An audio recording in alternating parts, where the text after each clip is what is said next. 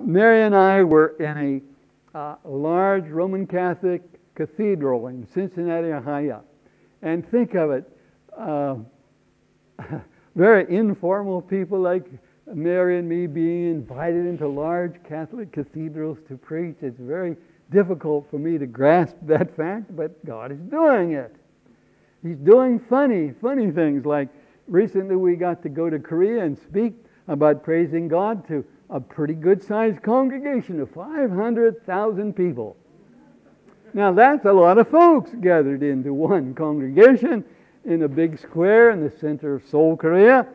But God loves to do things like that. And I was sitting up there in the platform looking out, and my heart was hard. I could hardly keep my heart beating because I saw all these people out there.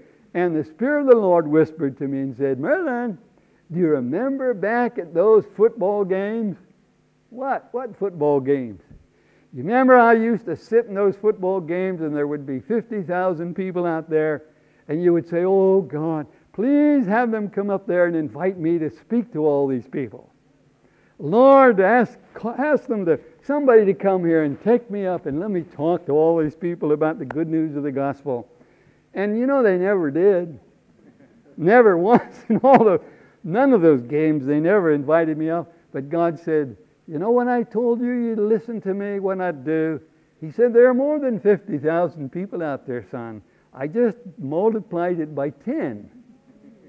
Just 500,000 people out there.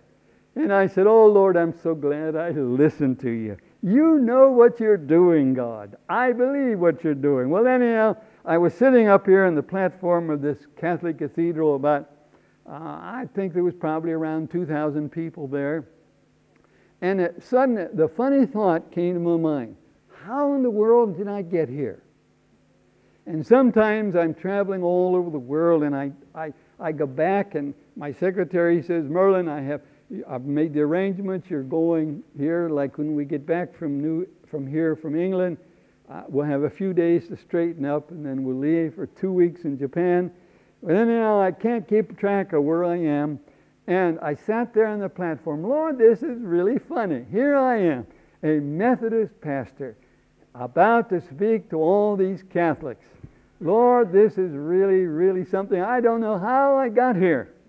And I was trying to think. I didn't know the priest there, and I didn't remember the invitation. And I just sat there being troubled for a little while. And then I thought, well, I got to get my mind off of that. I got to figure out what I'm going to talk about tonight. And the Lord hadn't revealed anything to my mind or to my spirit. And He likes to do that to me, to see whether I can jump up and feel excited and happy and don't know what I'm going to talk about.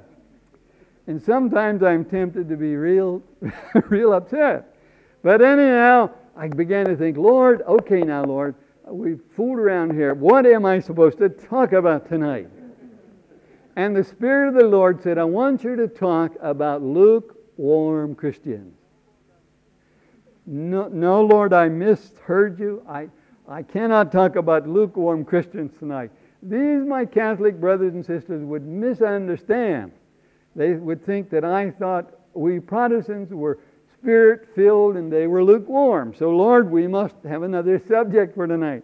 But the Spirit said, nothing else. You are just going to talk about lukewarm Christians. That's it for tonight. So, with fear and trepidation, I made it up to the pulpit when I was called on, and I began to talk about lukewarm Christians. And as these words are coming out of my mouth, I'm sort of retreating and planning my escape as to how I can get out of there. And on this side, there were a whole row of Roman Catholic priests, and this side there were 2 rows of Catholic nuns. And I thought, I know these people are going to misunderstand, but all right. So I just unloaded and told all that I knew about lukewarm Christians. And when I was through, I didn't know what to do then, but I finally thought, well, all I can do is ask if there are any lukewarm Christians here that I can pray for. And if there happens to be one here, I'll be happy to pray for you. And God, with the power of His Spirit, will deliver you. Well, the whole row of priests stood up. And then the 2 rows of nuns stood up. And then nearly 2,000 Roman Catholics stood up. And we concluded that service with joy and gladness and praise. But when I was through, the head priest came up to me, and without a smile or anything, he said, "Mr. Carothers, would you and your wife come to my office with me?" And I thought, oh, now I'm going to get it.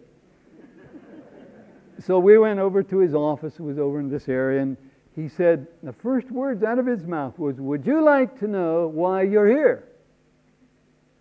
Oh, how did he know that's what I was thinking about?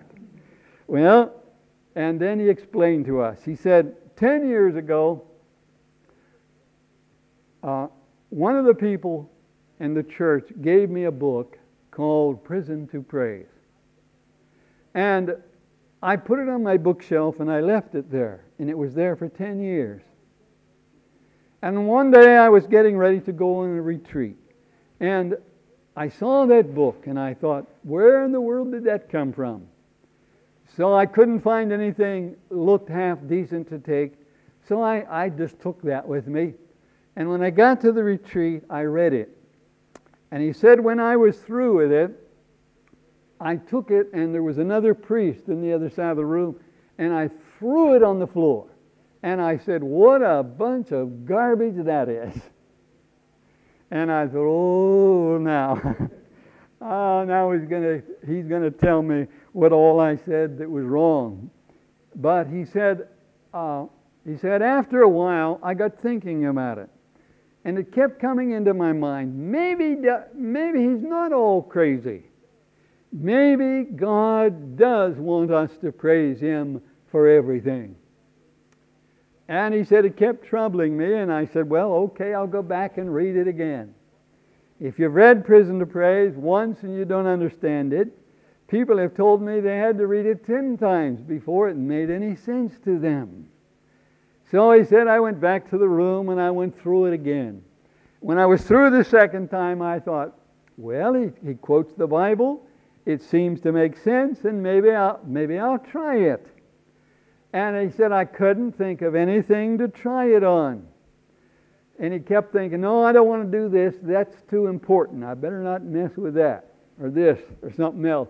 And finally, he couldn't think of anything until his favorite stole came to his mind. It was a beautiful stole that one of his parishioners had made, and they had embroidered his initials on the front of it in gold.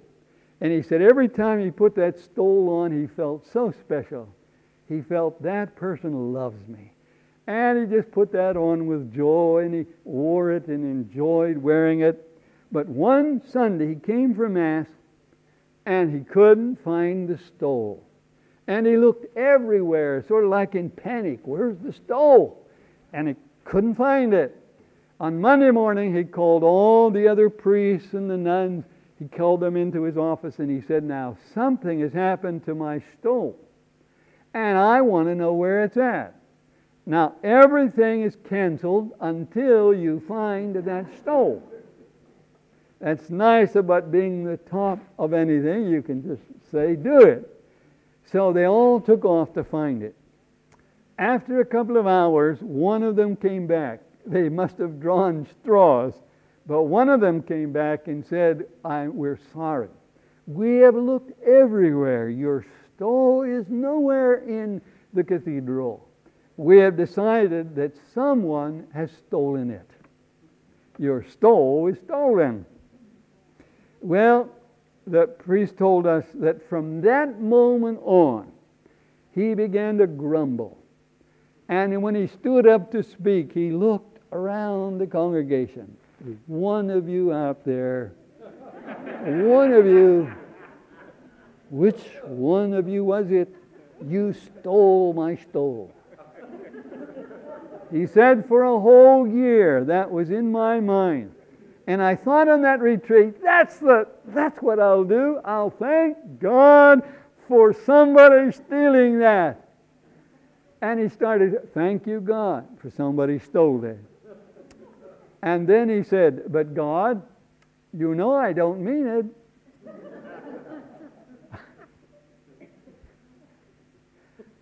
I'm asking you tonight to thank God even when you can't mean it. Why? Because it's God's Word.